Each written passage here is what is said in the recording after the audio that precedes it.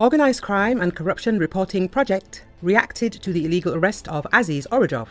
Wave of journalist arrests continues in Azerbaijan, according to Organised Crime and Corruption Reporting Project. It is noted that Azerbaijani police arrested journalist Nargiz Absalamova of Abzas Media on charges of smuggling foreign currency.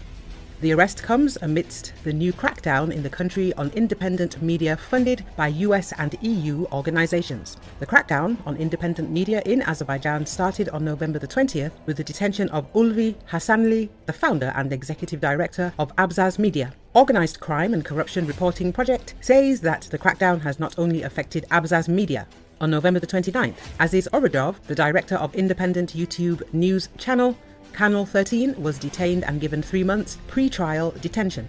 Orujov stands accused of unauthorized construction on land without ownership, use or lease rights. If he is found guilty, he could be sent to prison for up to 3 years. Recently, some Azerbaijani media has published accusations against US and EU donor organizations, focusing particularly on US aid, accusing it of running illegally financed political influence campaigns in the countries where it operates.